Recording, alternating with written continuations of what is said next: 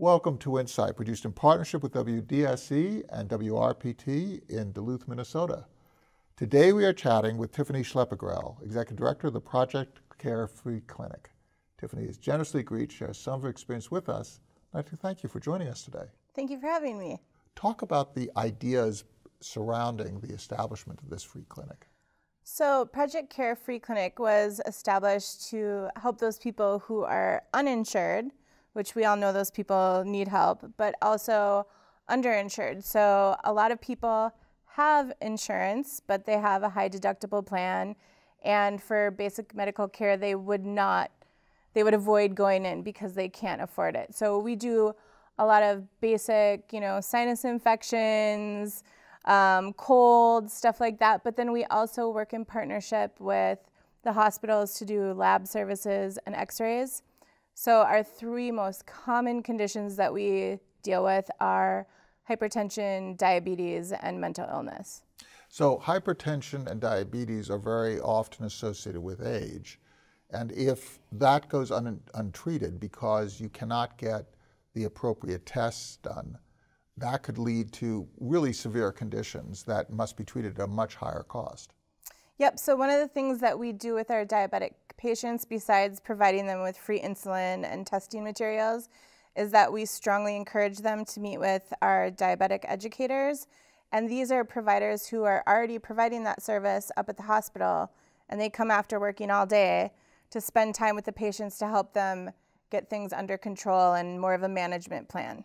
And part of this has to do with behaviors, because in diabetes in particular, since you're dealing with blood sugar, your diet and your level of exercise has a real connection to whether you will suffer some sort of an episode. And of course, even if you don't suffer a particular episode, lack of appropriate blood sugar levels creates physical harm over the long term. Right, a lot more serious conditions that require a lot more care that will be a lot more expensive for someone to deal with. So it's really important that they meet with their educators and get a treatment plan going so that they don't have to experience some of the more difficult aspects of the disease. Now you mentioned that you serve people who are uninsured and also underinsured. What is the ratio of people who are underinsured versus people who are uninsured, completely uninsured? So 60% don't have insurance and 40% do have some form of insurance. And what is the cause for people not having insurance? Is it a matter of employment instability or lack of means? That's a really good question, and one of the most surprising things when we look at our numbers, 89% of the people that come to Project Care Free Clinic are working a full-time job. So there's a lot of employers who don't provide insurance. A lot of people choose to not buy the insurance because it's unaffordable. And another surprising thing is that the largest group that's coming in are people 55 plus, because people in that age group have deductible, or if they're paying their monthly premiums, it's $1,300, $1,500, $1,600 a month, and it's something they just can't afford. What's so interesting about these numbers, 89% of the people coming in are working full-time jobs. These are people who want to be employed.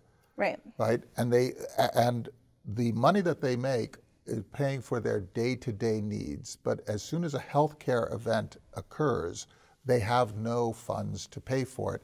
And so many people can't afford even the basics of health insurance if they don't get it through their job. Right, so many people are just kind of in transition between jobs, or it's unaffordable. They own their own business. One spouse isn't working, something like that. So they're kind of rolling the dice, and then something happens, and that's where we're filling that gap. In terms of the people who are underinsured, is it mostly the high deductible issue? Yep, it's the high deductible. There are some plans right now that have deductibles as high as $12,000. So it's basically like not having insurance at all. So how does this work? When somebody comes in, do they just show up and then they get whatever test? Do they make an appointment? How does that function? We are a mostly walk-in clinic. We're open from 5:30 to 7:30 in Hibbing. Mondays and Thursday nights, Virginia, Minnesota on Wednesdays, and Grand Rapids on Tuesdays. We ask that people bring a photo ID. We don't ask that people provide bank statements or proof of anything. We're taking people at their word, which I think is a little different than some other programs work. A lot of people aren't able to produce all those documents when they're not feeling well.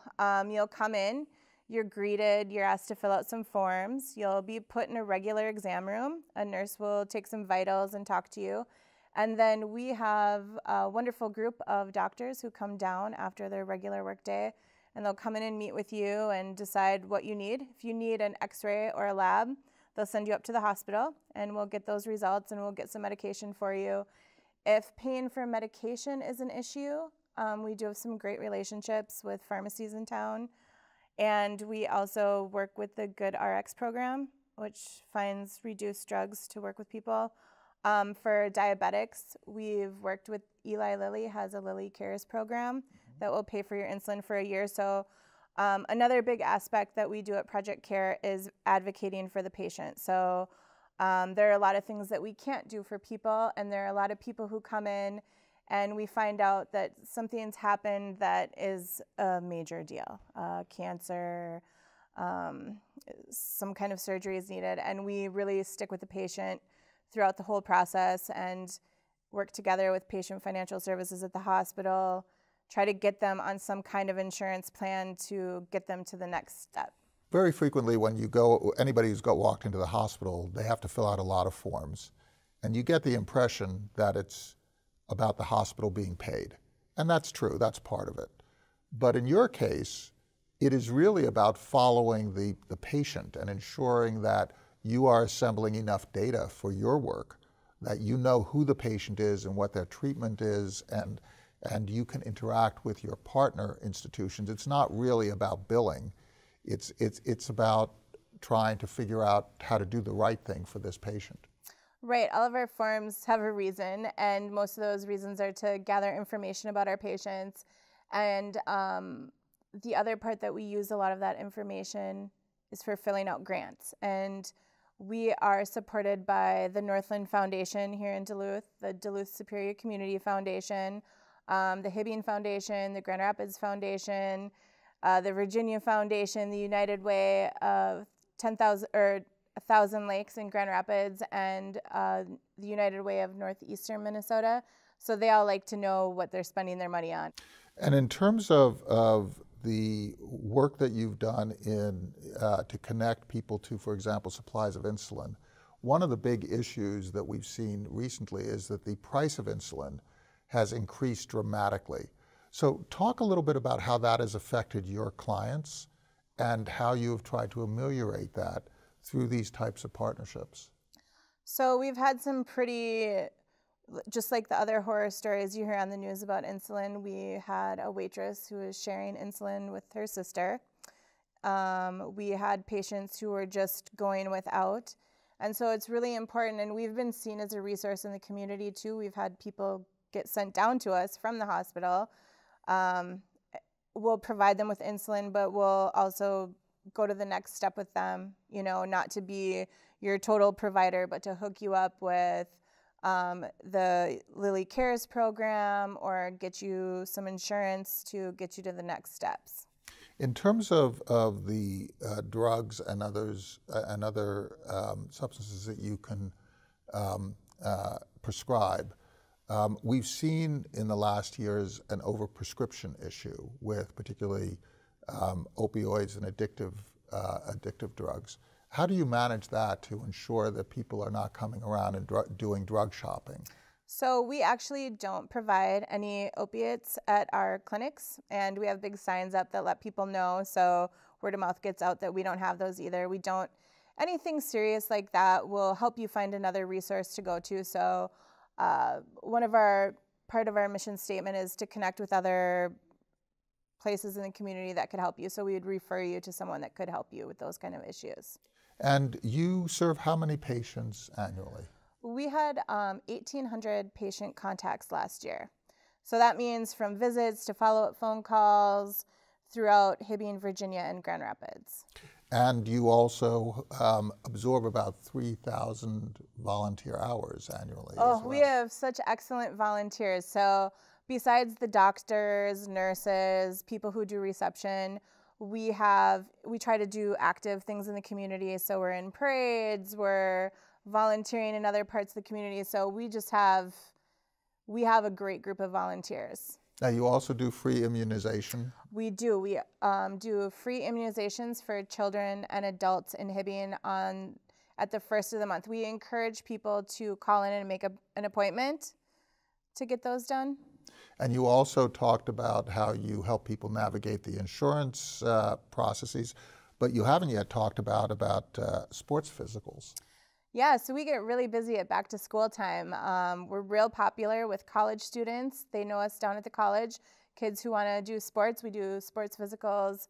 The high school and middle school kids too. It gives them a great opportunity to get checked out to play sports because it's a $150 office visit that their parents don't have to pay. What is your budget? We run all 3 clinics on $150,000 a year. That's just incredible. $150,000. And what is that generally used for? If you were to take that money and you were to say how that money is spent, how is that money spent? Our biggest expense is our staff. So we have 1 full-time staff person, that's myself. And then each clinic has a site coordinator, and they work around 20 hours a week. And they do the scheduling with the volunteers and follow up with patients and make sure that people are showing up at the tests they're supposed to show up to. That's our biggest expense. We're so lucky we have free rent in Hibbing. We have free rent in Grand Rapids and a small rent in Virginia. The rest of our money goes towards supplies and medication. Tiffany Schleppegrell, thank you so much for sharing with us this wonderful, wonderful series of programs that you manage through Project Carefree Clinic, and thank you so much for your insights. Thank you.